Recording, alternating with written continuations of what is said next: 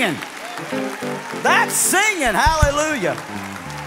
We're changing the order of the service a little bit because of the things that we have planned, and we're going to go ahead right now and pray for the sick. If you have a need in your body, would you just stand right where you are? And we're going to stretch our hands towards you. And I'm asking those of you in the audience, if there's someone standing by you, that you would stand with them and put your hand upon them. And those of you by television, by radio, by internet, whatever the part of your body that is ill this morning, if you would just put your hand on it and believe as we pray today that the balm of Gilead, the great physician, is able to minister the grace of healing to you. Father, we come before you in the name of your Son, Jesus. We thank you, Lord, that with your stripes we are healed. I'm asking that healing virtue would flow through Family Worship Center, flow through the television airwaves, flow through the radio airwaves, flow through the internet broadband to homes and to individuals wherever in the world that they may be. And Lord, we're asking that you would turn their test into a testimony by your glory, by your power, and by your grace. And this morning we say it by the authority of the name of Jesus Christ. Be healed and be made whole. Hallelujah. Hallelujah. Give the Lord a hand clap of praise. Remain standing. Everyone stand. We're going to ask the ushers to go ahead and bring our boxes, and we're going to receive our tithe and offerings. The Lord has chosen the means of giving to further his work upon this earth. And he has also chosen the means of giving as the manner in which he blesses his people. And I don't know about you, but I want every single blessing that the Lord has my name on it. I don't want to miss out on one. And one thing as a little boy that Dad always taught me, and I'm so grateful, he taught me to pay my tithe. I can still remember the very first dime he ever gave me, a dime. And when he gave it to me, little fella, I still remember to this day, he said, "Now, Donnie, 1 cent of that belongs to the Lord. 1 cent of that belongs to the Lord." And as I grew older, he began to stress more and more the importance of giving. And I thank God as I stand here today, I can say I've been a tither and a giver to the work of God. And so we need your help here at Family Worship Center. You Media Church members, don't forget us this month. We need your help as well. Father, we come before you in the name of your Son, Jesus. What a joy and what a privilege it is to give to the work of the Lord. And Lord, receive our tithe, receive our offerings from a heart of love and gratitude for all the goodness that you have bestowed upon us. And we give you all the praise and glory. And everybody said, amen and amen. March around and drop in your gifts this morning. Well, let me tell you who Jesus is. He's the rock of all ages. He's the Alpha and the Omega. He's the way, the truth, and the life. He's the beginning and the end. Much more than this, my friend. He's the Son of Man. He's coming back again. I believe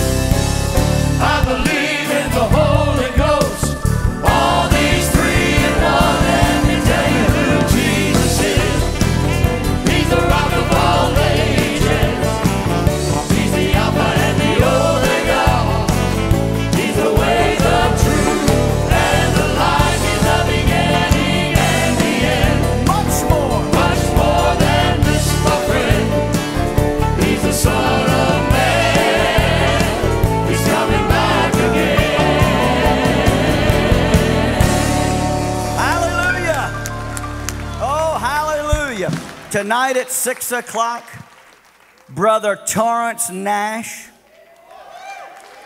from Columbus, Mississippi, will be preaching. He never has a sermon. He always has a word from God. And so you be here tonight at 6 o'clock. Torrance will bless you. We've got many that wanted to be here today but couldn't. But they were so gracious to send a very short video birthday greeting, and I want to share some of them with you right now. Let's begin, please. Hello, this is Don George, offering sincere congratulations to the Reverend Jimmy Swaggart on the occasion of his 80th birthday. Brother Swaggart, I have long admired the tenacity of your faith. As a young man, you said no to the world's invitation to fame and fortune, and you said yes to God's call to preach the gospel and exalt the name of Jesus Christ. You have passionately pursued your divinely appointed task of teaching and training the body of Christ about how to rightly divide the word of truth.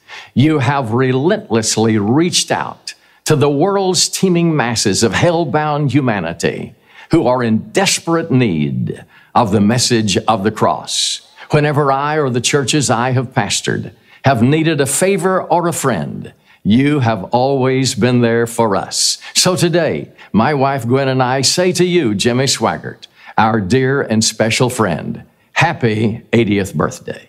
Happy birthday, Jimmy Swaggart. When I think of you, several things come to mind. Your pure doctrinal preaching, your God-given musical talent, and the anointing of the Holy Spirit. Thank you for reaching the lost. You've been such a blessing to the kingdom of God. I count you as my friend and my brother in the Lord, and I wish you many more happy birthdays. God bless you. Hey, Jimmy. Wanted to wish you a happy 80th birthday.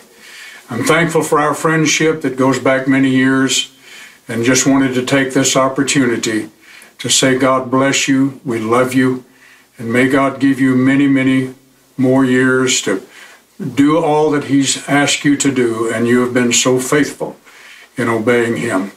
We love you dearly. We're thankful that God has given you a wonderful family, a wonderful church, and is allowing you to preach this glorious gospel around the world. God bless you, Jimmy. God give you many more years.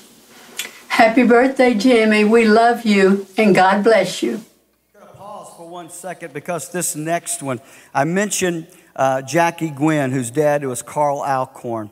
Her brother, Jerry Alcorn, who's a pastor in the greater Dallas-Fort Worth Metroplex, longtime friend of the family as well. And he was so gracious to send a video as well, Jerry Alcorn. Now, it's my firm belief that above all else, nothing more graciously enhances your life's legacy than the fact that your son Donnie, whom I've known since he was a little boy, and your grandson Gabriel are following in your footsteps. I can think of no more dramatic validation, nor a more honorable tribute to your life's legacy and work than that. So I say today to one of God's choice servants and my cherished friend, happy birthday, Jimmy Swaggart. Hello, Brother Swaggart, and happy 80th birthday.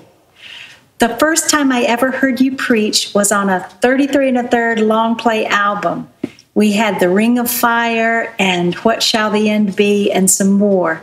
And it blessed our family so much. You came to Greensboro Coliseum and we attended that crusade, and then you came to Charlotte, North Carolina, and my dad loves to tell the story of how we got to the building and the line was so long, and somehow my sister Kay and I managed to get seats on the front row for the crusade.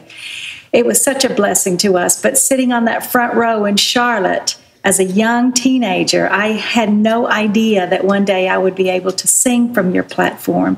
And I have to tell you, that was a dream beyond my imagination. It has been such a thrill. We love you. We love Francis, Donnie, Gabe. We love all of you. And we're so glad you hung around for 80 years, and we hope you hang around for at least 80 more. Happy birthday, Brother Swaggart. We love you. Bye-bye. Jimmy, happy 80th birthday. Doing anything for 80 years is quite an accomplishment. Gloria and I wrote this song many years ago, but we wanted to bless you today. I just feel like something good is about to happen. I just feel like something good is on its way. He has promised that he'd open all of heaven, and brother, this could be that very day. And I hope that's true for you. God bless you, my friend. All the way from Fort Worth, Texas to Pastor Swaggart at his 80th birthday. Happy birthday to you. Happy birthday to you. Happy birthday, dear Pastor. Happy birthday to you. Happy birthday to you. From our house to yours. Happy birthday to you. Happy birthday, dear Pastor Swaggart. Happy birthday to you. God bless you, and we love you. Happy, happy birthday. Amen. Tonight at 8 o'clock is going to be a special program airing on SBN at 8 o'clock Central Standard Time that I'll know that you'll want to tune in as we celebrate Dad's birthday. All the music today is going to take us back through the years of Dad's musical ministry. And this morning, the choir and the singers are going to kick it off with "I've Never Been This Homesick Before."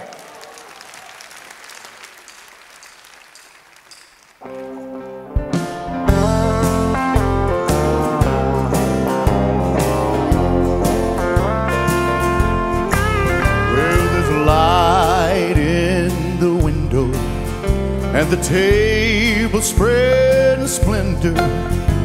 Oh, someone standing by, oh, that open door. I can see a crystal river, oh, it must be near forever. And I've never been this homesick before.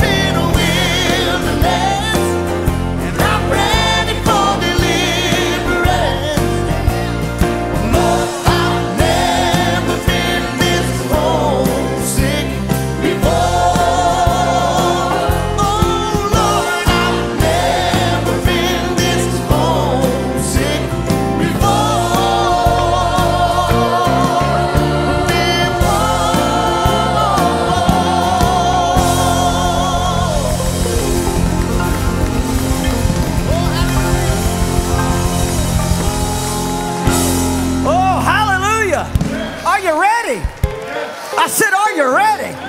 It doesn't matter what happens in Washington. It doesn't matter what happens comes the next election, because Jesus Christ is about ready to set up shop and rule and reign as our King, our Lord, and our Savior. Hallelujah. Give the Lord a hand clap of praise. Hallelujah. You know, when we were putting this service together and trying to come up with what songs to do, there's just too many songs that Dad has been known for over the years. Let me just say this. I know I'm biased, but I'm right. It doesn't matter how old a song is, or it doesn't matter how many times it's been recorded. When Dad gets a hold of a song, and when he puts it, records it, and it comes out, it's like a brand new song.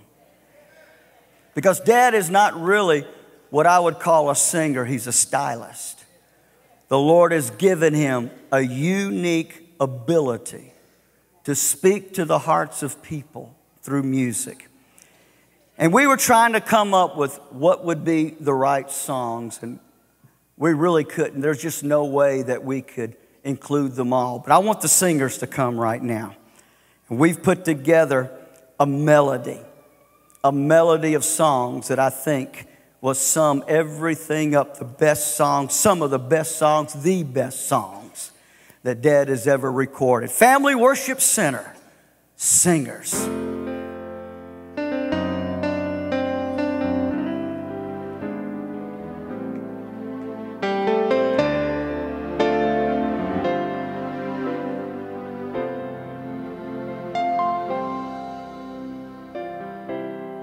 3 crosses stood, Calvary's hill. It was crucifixion day.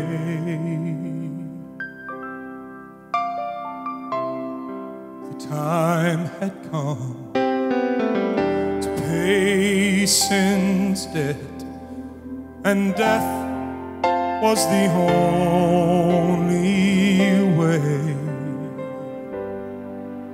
Oh, a hammer and a soldier's swing beat out redemption's sound.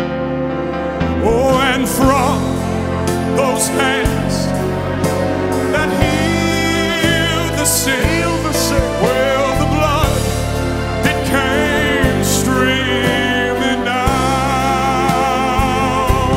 and from precious veins, sinners' chains were broken by the blood. Oh, and those rusty nails that shook the gates of eternal hell, oh, and started the crimson flood. And to one and to all who would heed this gospel call, there awaits your liberty. And the truth, it remains and will never change. Yes, the blood still sets men free. Oh, and the truth, it remains and will